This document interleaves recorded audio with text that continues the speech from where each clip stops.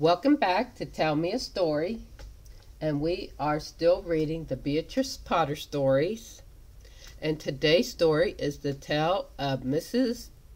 Tiggy-Winkle, and I'm going to let Kathy read again. So, let's get started.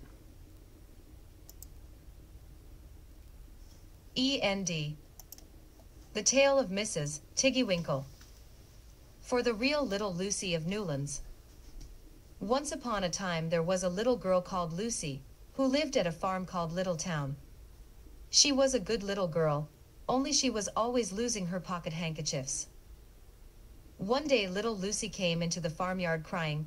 Oh, she did cry so. I've lost my pocket handkin. 3 handkins and a penny. Have you seen them, Tabby kitten? The kitten went on washing her white paws, so Lucy asked a speckled hen. Sally Hennypenny, has you found 3 pocket handkins? But the speckled hen ran into a barn, clucking. I go barefoot, barefoot, barefoot. And then Lucy asked Cock Robin sitting on a twig. Cock Robin looked sideways at Lucy with his bright black eye, and he flew over a stile and away. Lucy climbed upon the stile and looked up at the hill behind Littletown, a hill that goes up, up, into the clouds as though it had no top. And a great way up the hillside she thought she saw some white things spread upon the grass. Lucy scrambled up the hill as fast as her stout legs would carry her. She ran along a steep pathway, up and up, until Littletown was right away down below. She could have dropped a pebble down the chimney. Presently she came to a spring, bubbling out from the hillside. Someone had stood a tin can upon a stone to catch the water, but the water was already running over, for the can was no bigger than an egg cup. And where the sand upon the path was wet, there were footmarks of a very small person. Lucy ran on and on. The path ended under a big rock. The grass was short and green, and there were clothes props cut from bracken stems, with lines of plaited rushes, and a heap of tiny clothes pins, but no pocket handkerchiefs. But there was something else, a door. Straight into the hill, and inside it someone was singing. Lily white and clean, oh. With little frills between, oh. Smooth and hot, red rusty spot never here be seen, oh. Lucy knocked once, twice, and interrupted the song. A little frightened voice called out, Who's that? Lucy opened the door, and what do you think there was inside the hill?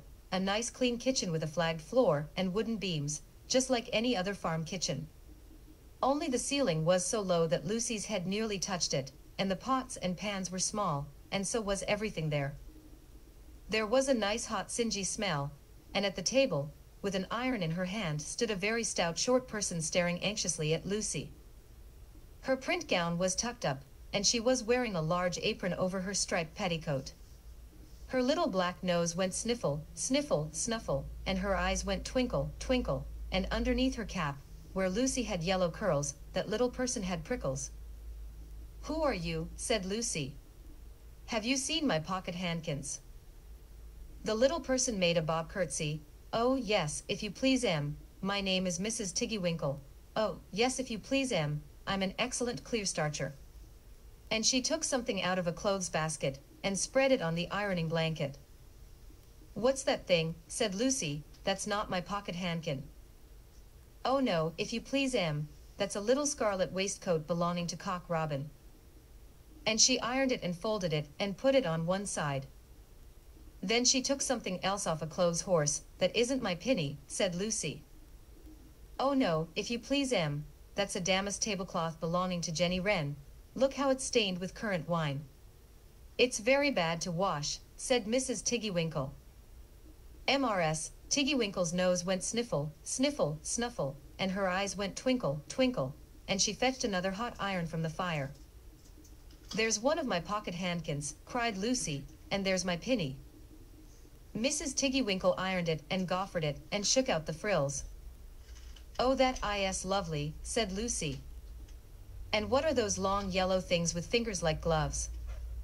Oh, that's a pair of stockings belonging to Sally Hennypenny. Look how she's worn the heels out with scratching in the yard. She'll very soon go barefoot, said Mrs. Tiggy-Winkle. Why, there's another handkerchief sniff, but it isn't mine, it's red. Oh no, if you please, that one belongs to old Mrs. Rabbit, and it did so smell of onions. I've had to wash it separately, I can't get out the smell. There's another one of mine, said Lucy. What are those funny little white things? That's a pair of mittens belonging to Tabby Kitten.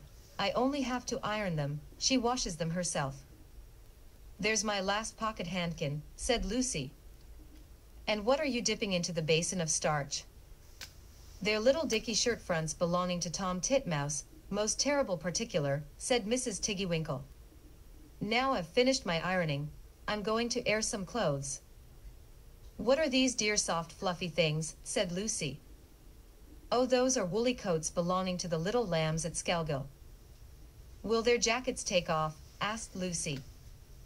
Oh yes, if you please, look at the sheep mark on the shoulder. And here's one marked for Gatesgarth, and 3 that come from Littletown. They're always marked at washing, said Mrs. Tiggy-Winkle.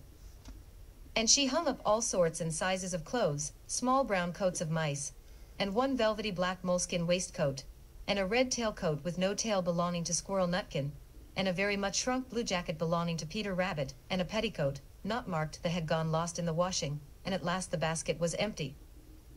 Then Mrs. Tiggy-Winkle made tea, a cup for herself and a cup for Lucy. They sat before the fire on a bench and looked sideways at one another.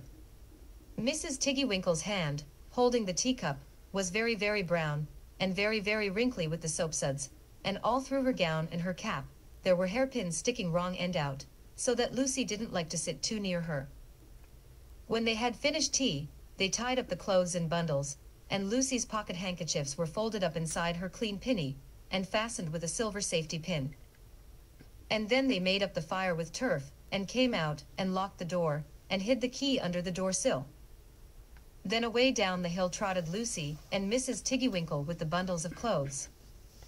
All the way down the path little animals came out of the fern to meet them. The very first that they met were Peter Rabbit and Benjamin Bunny. And she gave them their nice clean clothes, and all the little animals and birds were so very much obliged to dear Mrs. Tiggy-Winkle. So that at the bottom of the hill, when they came to the stile, there was nothing left to carry except Lucy's one little bundle.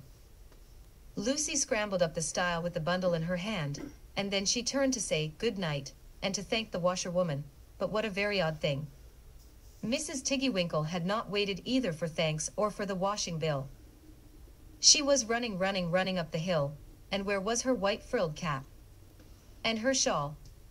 And her gown, and her petticoat?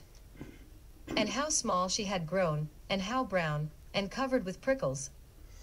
Why, Mrs. Tiggy-Winkle was nothing but a hedgehog. Asterisk, asterisk, asterisk, asterisk. Now some people say that little Lucy had been asleep upon the stile, but then how could she have found 3 clean pocket handkins and a pinny, pinned with a silver safety pin? And besides, I have seen that door into the back of the hill called Cat Bell's, and besides I am very well acquainted with dear Mrs. Tiggy-Winkle. So I hope you enjoyed this story. And if you did, please like and subscribe, bring some friends, and we will have another Beatrice Potter story tomorrow. So until then, bye.